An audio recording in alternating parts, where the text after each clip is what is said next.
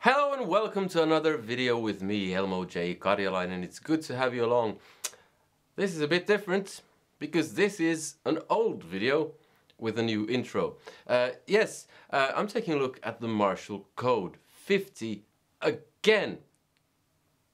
Yes, this is the third time I'm doing this. Actually, I've already done it. Way back in the infancy of this channel, I did a review of the Marshall Code 50 and I thought it was terrible. And I got a lot of stick for that, which is fine. If you want to be offended by a review of an amplifier, by all means be offended by it. Still, it boggles my mind. Anyway, I also got some constructive criticism, which is great. Send in constructive criticism, that's always welcome. So I tried a few of the things that I was told I should try, like switching the cab sim off, and I did a second video, and I still didn't like the amp. It got marginally better, but I still thought it was terrible. So I got more stick for that, like I already knew I was going to get. Now in the comments of both those videos I was told that I should have a look at Johan Segerborn and how he makes the Marshall Code sound like a Marshall Plexi. Now if you don't know Johan Segerborn, he's a Swedish YouTuber who has a nice channel mainly devoted to old Marshalls, and he's an authority on Marshall Plexis, or seems to be. And he has some very good videos. Now I had a look at that video, the one about the Marshall Code, making it sound exactly like a Marshall Plexi, and there were a few problems with it right from the outset. But I decided I'd try to do what he did. So I recorded a third video, which never aired because I was kind of two minds. Do I want to kind of revisit this thing?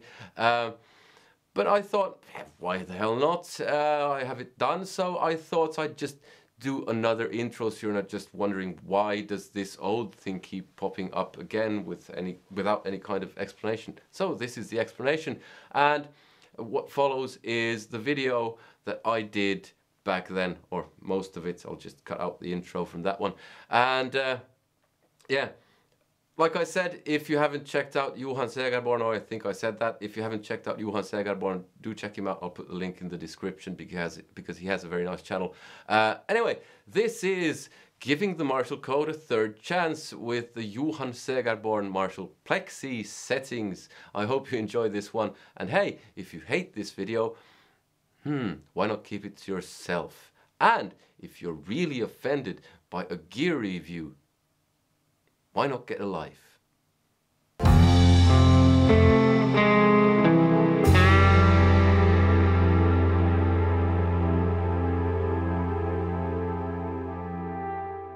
Oh, and before I get going, it'll be loud. I have this on full and I have this on full, so there will be no talking in between because this is going to be making a lot of noise.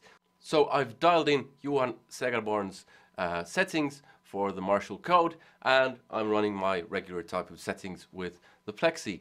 So without further ado, let's see what it sounds like. Oh, and I have the microphone backed up way back so that you get an equal representation, or it picks up the same amount from both this one and the Plexi. So let's get going. Oh, and one other thing I forgot to say, I'm going to do it clean first, so no overdrive pedals, and then I'm going to add the Fender Yngwie Malmsteen overdrive and see what that does.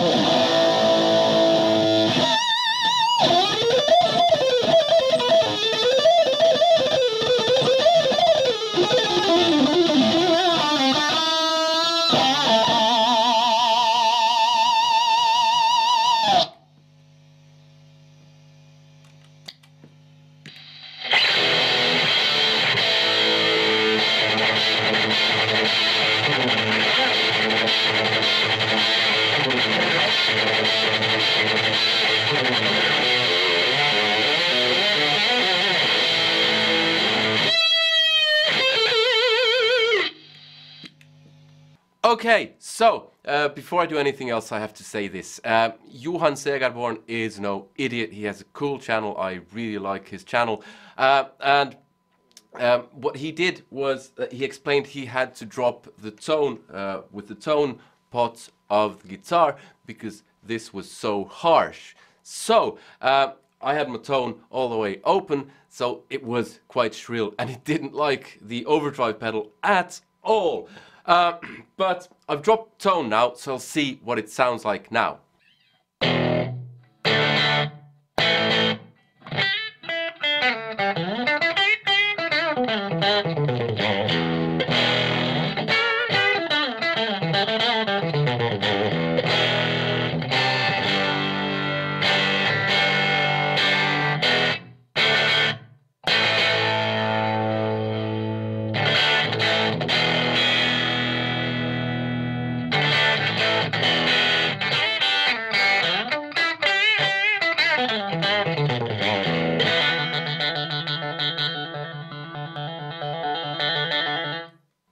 Okay, so here's the deal. I don't think this sounds anything like this. I wasn't expecting it to, but I'm not sure what it'll sound like when I listen back to it.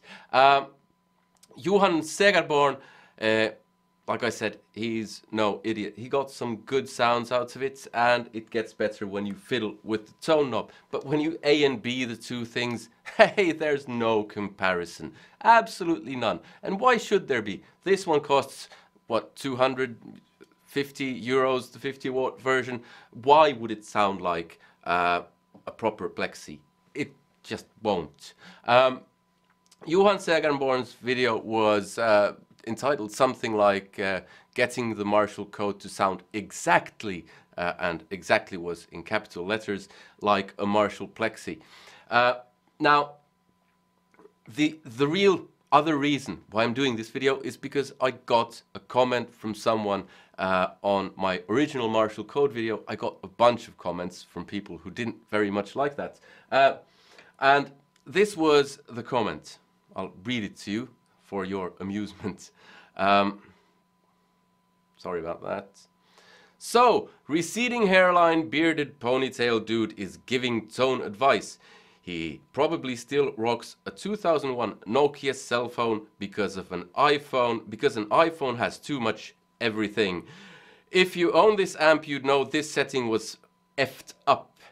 You cannot emulate a cabinet sound with this single speaker amp. If he'd simply selected a single speaker setting, he'd have got the tone he wanted. Well, I've done that now, so no luck there. I have the 100H, that's the head version, that I play through a vintage Celestine 4x12 cab, and it's effing gnarly. It blows the walls off every bar gig she plays. Well, anything that's 100 watts will blow the walls off any bar gig you play, you stupid moron. And then he goes on. Try it. Don't take this wanker's word. There is a Scandinavian dude who dialed in the Plexi tone on his code 50. Search YouTube for it. Well, I had a look at this guy's channel. I normally don't kind of engage in this kind of stuff, but I had a look at this guy's channel, and true to form, he had 2 videos. Actually, 2 videos is two more than these kinds of commenters usually have, but none of them had to do with music. They had to do with his barbecue. So yes, actually I am giving tone advice. This doesn't sound like this, and I'm betting if you asked Johan Segerborn what he thought, does this sound exactly like this, he would say no, it doesn't. Or he would say it in his Swedish accent, no, it doesn't. He was making a video and the title was kind of semi-clickbait, and this dude has fallen for it, well, head first and everything. So yeah, I am giving tone advice because I've been doing this now for, well, I don't remember how long. I was 11 when I started, and I have got some credentials, so screw you. It doesn't sound like this, and it won't. Yeah, that's my kind of video response to the nasty comments. Yeah, I don't know what to say. I don't know why people expect this to sound exactly like this. I was hoping it would sound decent. I don't think it does. I think it sounds terrible. And if you have to fiddle with the tone knob just to get a decent sound like Johan Segerborn did, then there's something wrong. I can try dialing back treble because it's incredibly harsh. So this is what happens. I have treble just under halfway, mid up on full, bass all the way almost down because it starts farting and everything, and mid all the way up, and gain was very low. So now I have treble all the way down, it sounds like this.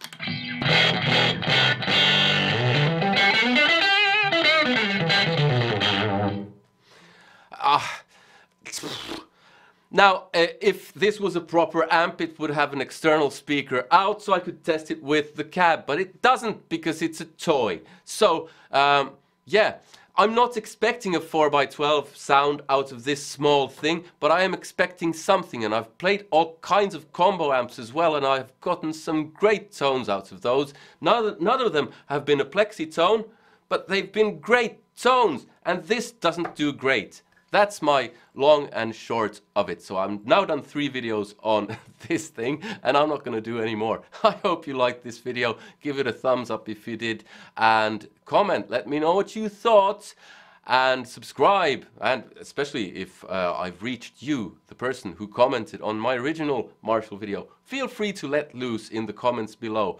I'm awaiting eagerly more of your barbecue videos.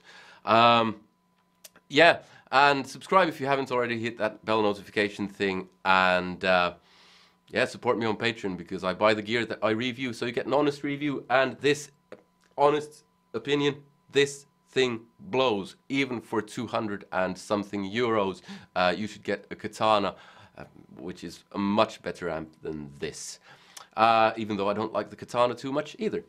But, and on a final note, go check out Johan Segerborn. He's a cool cat, very nice videos, and he seems to be really a guru of the old type vintage Marshall stuff. So I'm gonna end with just saying goodbye because I can't be bothered playing this anymore, and yeah, I don't want to embarrass this any further by playing this either, because this just sounds so great. Because someone will be offended because they bought the code. They'll be offended if I say any more bad things or make it feel bad. So that's all I have for you today. Take care. See you in another one. Goodbye.